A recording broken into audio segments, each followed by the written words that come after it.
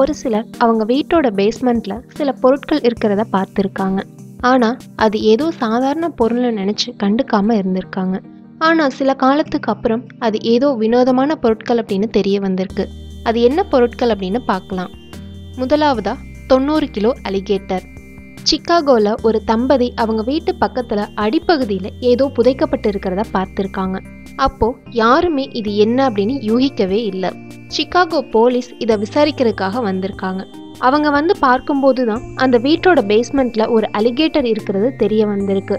அங்க வந்தவங்க அந்த பாக்ஸை ஓபன் பண்ணி பார்க்கலாம் அப்படின்னு யோசிச்சிருந்திருக்காங்க. அப்படி ஓபன் பண்ணி பார்க்கும்போது உள்ள ஒரு 6 அடி நீளம் கொண்ட அலிகேட்டர் இருந்திருக்கு. இதை பார்த்த அத்தனை பேரும் அச்சத்துல உறைஞ்சு போயிட்டாங்க. அதுக்கு பிறகு விசாரிச்சு பார்த்தப்போதான் தெரிய வந்திருக்கு, அந்த வீட்டோட உரிமையாளர் சுமார் 20 வருஷங்களா அந்த அலிகேட்டரை வச்சிருந்திருக்காரு. இது மட்டும் இல்லாம சுறாக்களையும் வளர்த்திருக்காரு. சுறாக்களை இனப்பெருக்கம் செய்ய வைத்து அதை விற்பனை செய்துட்டு இருந்திருக்காரு. இரண்டாவதா 2 ஃபியூட்டிசஸ் இன் ஜார்ஸ். ஒரு சில வீடுகள்ல பேஸ்மெண்ட்க்கு போகும்போது தூசி படிந்த பொருட்கள் பாட்டில்களை பார்க்க நேரிடும். சில இடங்கள்ல உயர் ரக பீர் பாட்டில்கள் கூட இருக்கும்.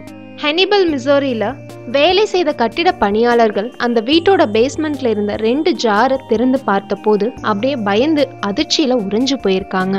அவங்க பார்த்த அந்த 2 ஜாரும் ஆல்கஹாலிக் பாட்டில்ஸ் இல்ல. அந்த 2 பாட்டிலையும் பதப்படுத்தப்பட்ட மனித கரு இருந்திருக்கு. இதை பார்த்த அத்தனை பேருக்கும் இது எப்படி கிடைச்சிருக்கும், எப்படி இங்க வந்திருக்கும் அப்படின்னு ஒரே குழப்பமும் ஆச்சரியமாவும் இருந்திருக்கு. உண்மை என்ன அப்படின்னு ஆராய்ந்து பார்க்கும்போது 1900வது வருஷத்தோட ஆரம்பத்துல அந்த இடத்துல சட்டவிரோதமான அபார்ஷன் கிளினிக் இருந்திருக்கு. அதன் மூலமா தான் அந்த கரு அங்க இருந்திருக்கு. மூன்றாவதா டார்பிடோ. ஒரு பெண் அவங்க வீட்டை சீரமைக்கும் பணியில இருந்தப்ப அவங்க வீட்டு பேஸ்மெண்ட்ல டார்பிடோ இருக்கிறத பார்த்திருக்காங்க. லிண்டா ஃபாரஸ்ட் ஆஃப் காஷன் இந்தியானால அவங்க கணவர் மேல பாம்பு போட்டதாவும் அதை இங்க வச்சிருக்கிறதாவும் மற்றவங்க கிட்ட சொல்லி இருந்திருக்காங்க. அதை கேட்டவர் அதை நம்பவே இல்லை. அதை பார்த்தாதான் நம்புவேன் அப்படின்னு சொல்லியிருந்திருக்காரு. அதை பார்த்த போது அது ஒரு அடர் பச்சை நிறத்திலையும் அதோட அடிப்பகுதியில நாட்டர்டாம் பிளாகும் இருந்திருக்கு. அவர் ஒரு வெட்ரன் கிட்ட இதை பத்தின தகவலை சொல்லி வரவழைத்து ஒரு டீம் இங்க வந்து எடுத்துட்டு போய் பரிசோதித்து அதை செயலிழக்க செய்திருக்காங்க. நான்காவதா ஸ்னேக்ஸ். ஓஹியோல ரெக்ஸ்பர்க்ல ஒரு தம்பதி புது வீடு வாங்கியிருந்திருக்காங்க. ஆனா அந்த வீட்டை சரியா பரிசோதித்து பார்க்காம வாங்கிட்டாங்க. அந்த வீட்டுக்கு போனதுக்கு பிறகு அந்த வீட்டோட தண்ணியில ஒரு மோசமான வெங்காயத்தோட டேஸ்ட்டை உணர்ந்திருக்காங்க.